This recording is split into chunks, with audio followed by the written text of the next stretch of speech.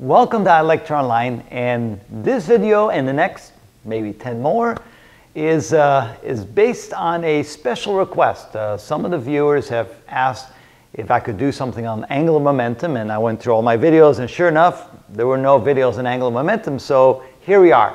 Video number 1, angular momentum. Let's talk about some basics of angular momentum.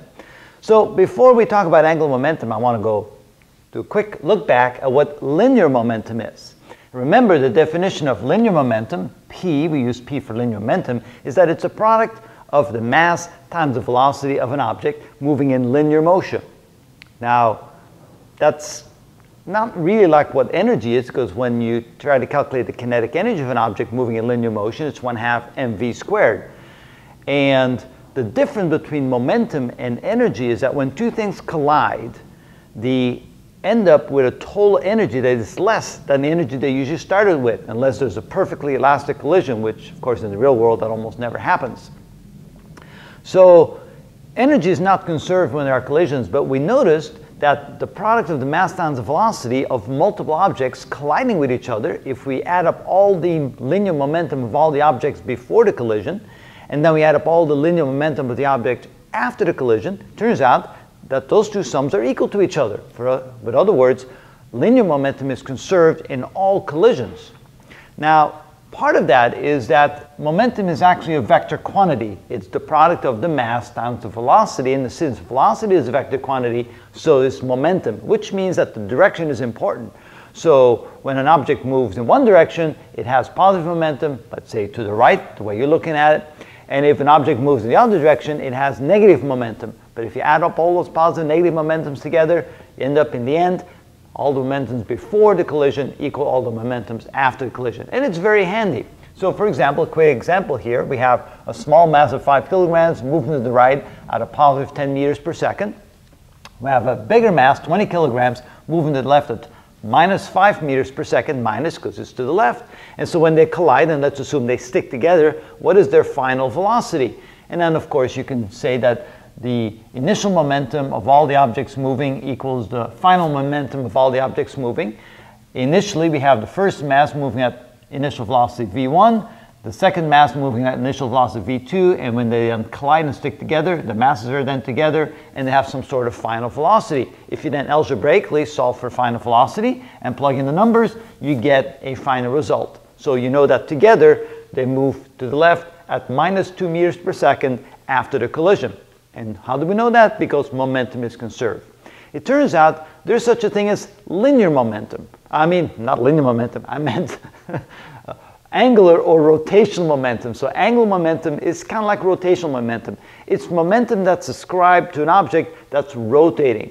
Now, for example, I have two disks here, and let's say that their axes are coaxial, so that the one is directly above the other via the axis. And let's say that the object on the bottom is rotating in a counterclockwise direction, and the object at the top is moving in a clockwise direction. Now notice their center mass is not moving anywhere, they're staying put in place, but they're actually rotating about their axis. Because of that, they also have what we would call momentum. But it's not momentum because they're moving along a straight line, it's momentum because they're rotating, they're revolving around an axis. And so, because of that, you can think of it as an object that's moving in a linear sense. It takes some effort to slow that down or to make it speed up. Well, same with rotational object. An object that's rotating, it would take some effort to slow it down or take some effort to make it speed up. So it's kind of it's almost akin to energy, but not quite.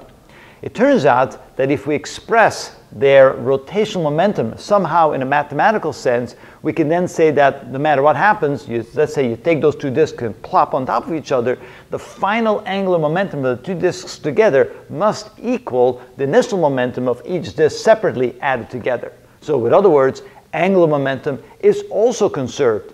And when we say it's also conserved, it is always conserved 100% of the time. Angular momentum is always conserved, just like linear momentum is always conserved. So what does an equation look like for angular momentum? Well, notice for linear momentum we have P, linear momentum, equals the mass times velocity. So what are the rotational equivalents of mass and velocity? Now, since we already dealt with moment of inertia and rotational kinetic energy, we've already seen that relationship, and it turns out instead of mass for linear motion, we use moment of inertia for rotational motion. So the angular momentum L, L stands for angular momentum or rotational momentum, that is equal to, instead of m, mass, we use I for moment of inertia, and instead of linear velocity v, we use angular velocity omega, the rate at which something rotates around. And so this is our new equation for angular momentum, just like we had a linear equation, P equals mv. Now again, this is a vector quantity, so technically speaking, we should write it like that. So angular momentum L is equal to I times omega. Omega is the angular velocity, which is also a vector quantity because it's directional. And by definition, if something rotates around in a counterclockwise direction, we call that a positive angular velocity. If something rotates in a clockwise direction, we call that a negative angular velocity. So it does have direction, clockwise or counterclockwise, and so therefore we write L as a vector quantity. Now, how does a rotating object have direction? Well, it's like this. If you take your right hand and you make your fingers curl in the direction of the rotational motion like this, your thumb will point in the direction of the angular momentum vector, which means in this case the angular momentum vector is pointing upward. So let me use a red color for that. So that means that in this case the angular momentum vector is pointing directly upward. Now, for this rotating object, take your right hand, curl your fingers in direction of rotation, and here you can see that your thumb is pointing downward. So here we can see that this object has an angular momentum vector pointing downward. So here, this is what we would call a negative angular momentum vector, and this is a positive angular momentum vector. The faster it rotates, the longer this vector becomes. The greater the moment of inertia, the longer this vector becomes. Now you see this is a much bigger disk, so it has a bigger moment of inertia, and it's rotating faster than this disk right there. So you expect a larger angular momentum vector, and this disk is smaller and rotating slower, so you expect a smaller angular momentum vector.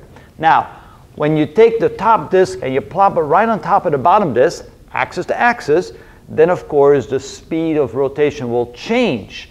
Now, since one is rotating the opposite direction in this one, they will kind of counter each other, and the resulting angular momentum will be probably something smaller. I would guess that if you add this vector to this vector together, you end up with a smaller vector. So you can think of it this way, that this is kind of a vector addition, and so that this vector added to this vector will end up with a smaller angular momentum vector at the end.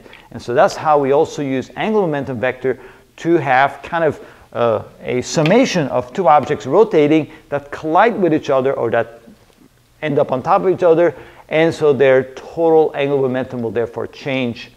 Well, I shouldn't say that. The end result will be have a different angular momentum vector because of the sum of the two initial angular momentums. So we're going to use the same thing as we did here. We can say that L initial equals L final, so that again, angular momentum, the sum of all the angular momentums before the collision equals the sum of angular momentums after the collision. So now we can say that I times omega 1 initial, this is I1. So let's call this disk 1 right here. And, well, I'm using Roman numerals. Let's just call this disk 1 and disk 2. So plus I omega 2 initial, this is I2, and let's assume that they now stick together just like in our example there. So we can then add the two moment of inertias, I1 and I2, times omega final. And of course, what we want to do here is find omega final. So omega final is equal to the initial angular momentum, which is I1 omega 1 initial, plus I2 omega 2 initial, all divided by I1 plus I2. Now, remember, what is the moment of inertia of a spinning disk? Well, the moment of inertia of a solid spinning disk is 1/2 the mass times the radius squared. So in each case, we'll have to take 1/2 the mass times the radius, and let's plug that in here. So this is equal to 1/2 times the mass of the first disk, which was 4 kilograms, times the radius squared. The radius is 50 centimeters, which makes it 0.5 meters. So 0.5 meters squared. Oh, not yet. We're not done yet. Now we have to multiply times the angular velocity, which we said was 4 radians per second, positive. So times 4 radians per second. Now technically we don't have to write the word radians, but I always do just to make it easy. Radians is a non-unit. And then we add to that the moment of inertia of the second disk. So we have 1/2 times the mass.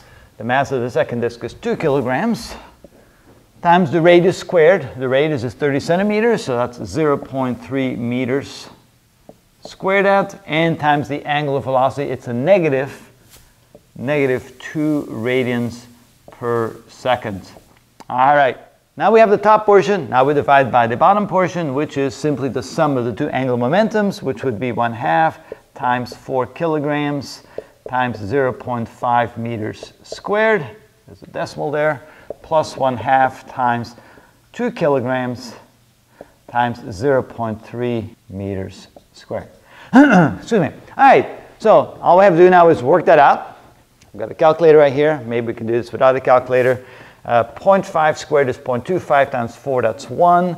Times 4 is 4, times 1/2 is 2. So this is equal to 2. This is going to be a minus, because the minus over here. 2 times 1/2 is 1, times 2 times 0.09, that's 0.18. So that's minus 0.18. All divided by the denominator, which is that would be 1/2, and this would be 0.09. So that would be 1/2, and 0.09 would be 0.59. Maybe I should check that with a calculator real quick. Make sure I did that correctly. And that's 0.9. All looks good.